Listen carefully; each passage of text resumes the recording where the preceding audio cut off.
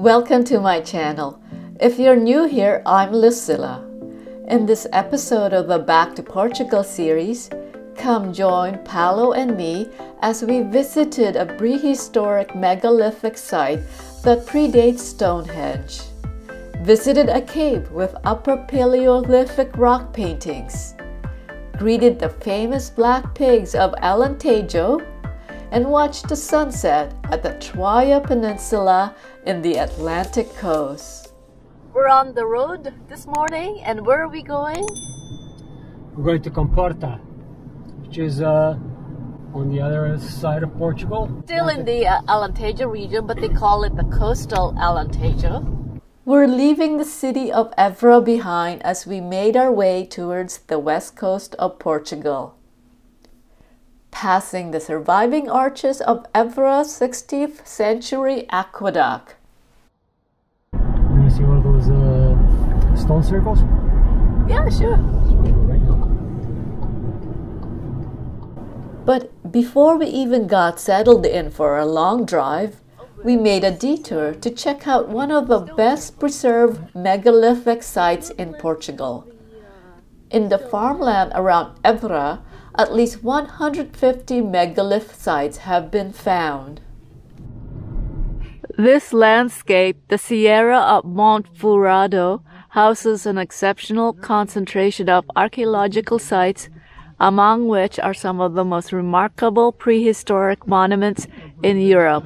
It is a territory shared by the municipalities of Évora and Montemor Novo. We can imagine this landscape about 10,000 years ago, after the end of the last glacial era, virgin and practically uninhabited, covered by forests. Human communities, mostly nomadic hunter-gatherers, were confined to the coast and estuaries of the main river. A megalith is a large stone that has been used to construct a Neolithic structure or monument, either alone or together with other stones. This site in particular, made up of 95 stones, is approximately 7,000 years old. This predates Stonehenge by 2,000 years.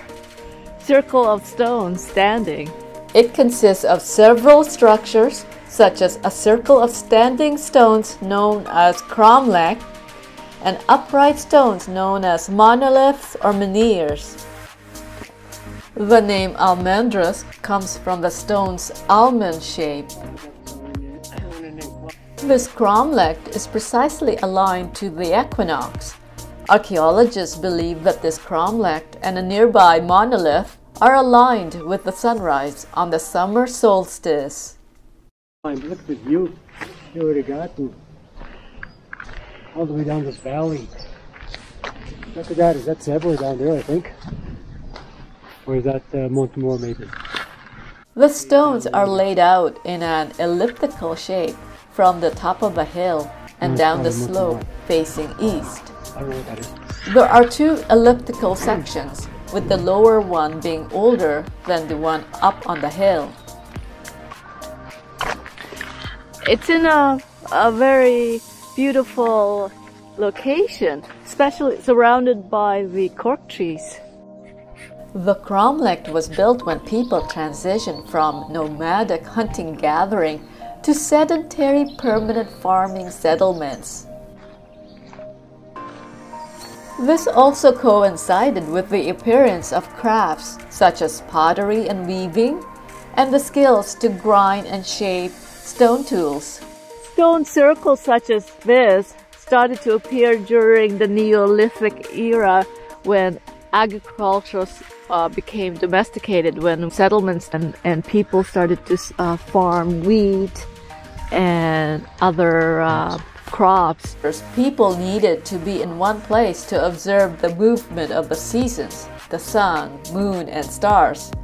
They also needed to organize themselves to be able to transport these stones from far away to their final resting place. Evidence of at least 4 Neolithic settlements was found in a 10-kilometer radius around this cromlech. This is pretty exciting for me because I always wanted to tour archaeological sites, and I have done that over the years, but I've never gone to places such as these before from the Neolithic era, and so this is very exciting.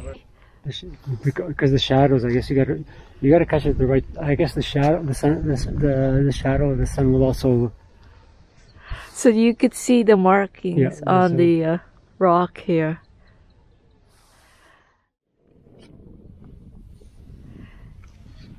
We're checking for the marks on the stones, but it's very difficult to tell with the shadow. Even after 7,000 years, the ancient markings and engravings still fascinate us. We're just a few minutes away from Escutral Cave. This has been a beautiful drive along the, what is it, the N370. N370. On either side, we could see big estates, vineyards, or for vineyards or for cork.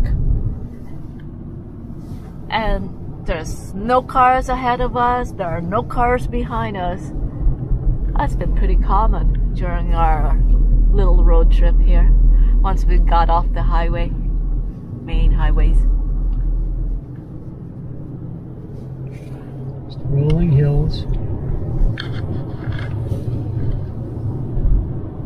Oh, there is one car. After the tour of the megalith, we got back on the road for a tour of the Escurial Paleolithic cave paintings, dated to about 15 to 20,000 years old. In the case of this cave, it was not possible to keep the discovery a secret because the day they found the cave, there were only 2 people here, and in 1963 there were no cell phones, so they had to go. The site was the first in Portugal in which prehistoric art was identified, and the only location that has examples of Paleolithic artwork consisting of motifs, engravings, and paintings of animals, abstract forms, and geometric shapes. So the only parcel that they expropriated was where the cave is actually located. Yeah.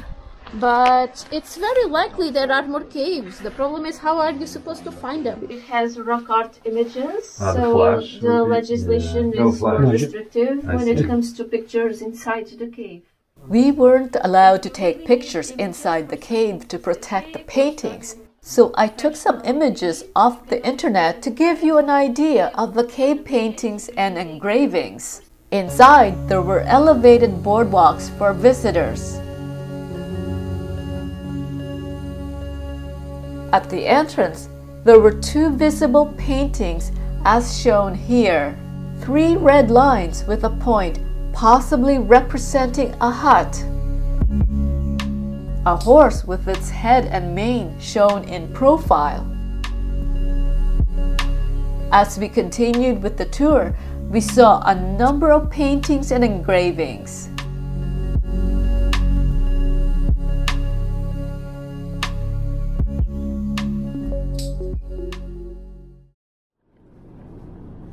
On to Comporta. As we continued to head westward, the Alentejo landscape rolled by. Yeah, you find some cows, you find some sheep. Yes. Not too much goats in this part of the country. We did see some goats here and there. Anything that's fenced off, they will likely have some grazing animals. That's why it's fenced off. We saw a group of the famous Alentejo black pigs grazing by the side of the road. The meat from this breed of pig is prized for its taste and nutritional value.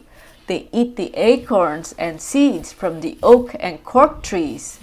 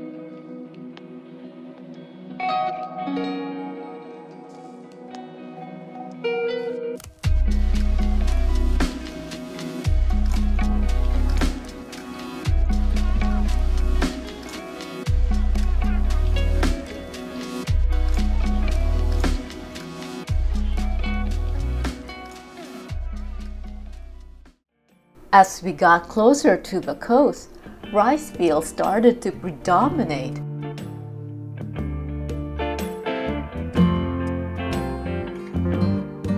The estuaries in this area of the country is known for its cultivation of rice. Portugal is the fourth largest European rice producers, behind Italy, Spain, and Greece.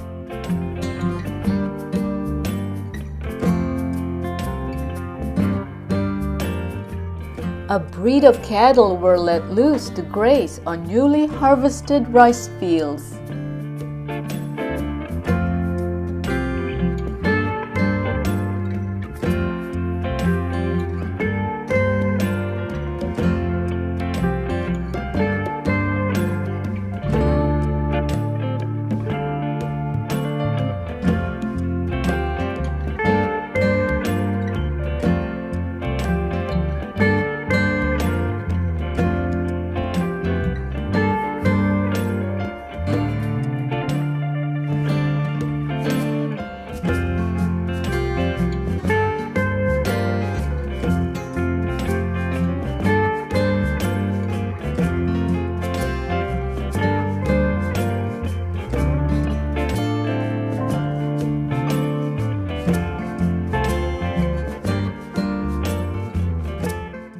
By late afternoon, we passed the town of Alcácer do Sal and were just a half hour away from Comporta by the Atlantic coast.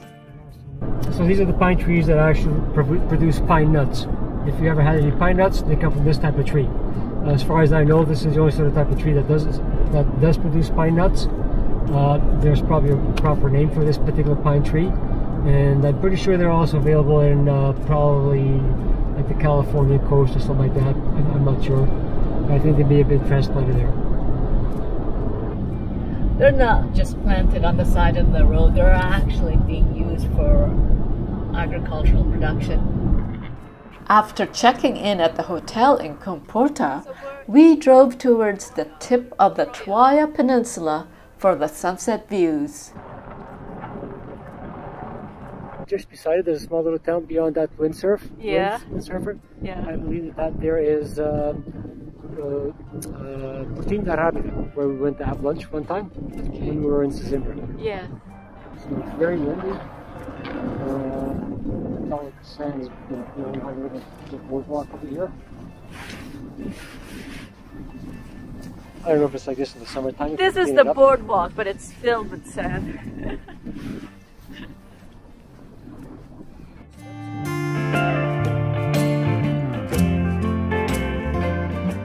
So the sun is setting. It's about 5 o'clock right now. The snack bar is closed for the season, but I could just imagine during the summer that this place would just be full of people just watching the sunset from this vantage point.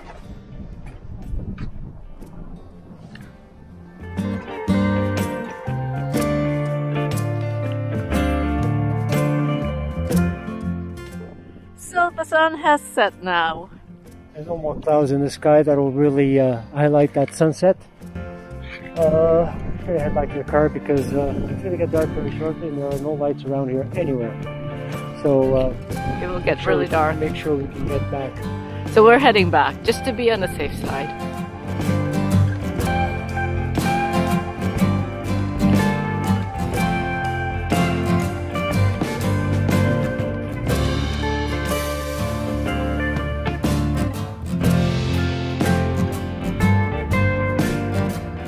Thank you for watching. Please subscribe and hit that notification bell to see more upcoming videos of our stay in Portugal.